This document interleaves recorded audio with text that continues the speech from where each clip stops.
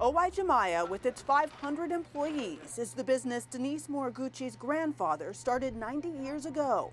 Today, she's the CEO, and she's speaking out, saying Seattle's head tax would hurt.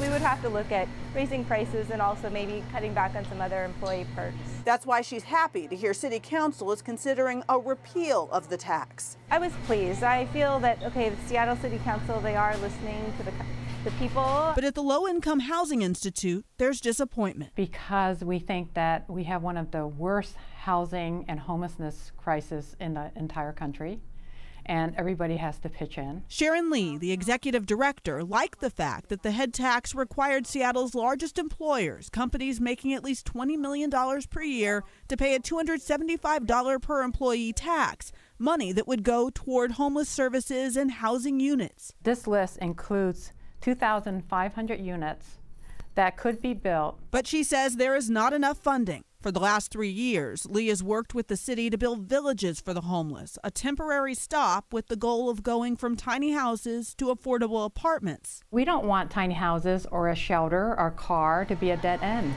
Back at this business, Moriguchi says she sees the problem too and wants real solutions.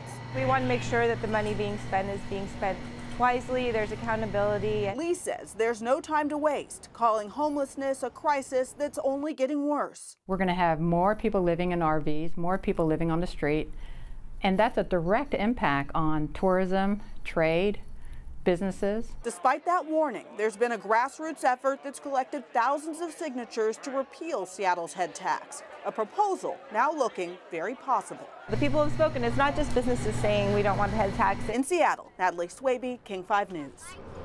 Now, Sharon Lee with the Low Income Housing Institute also wants to see King County doing more. Specifically, she says instead of the county executive proposing to spend $180 million in public funds for ballpark improvements for the Mariners, that money should be spent on affordable housing for people.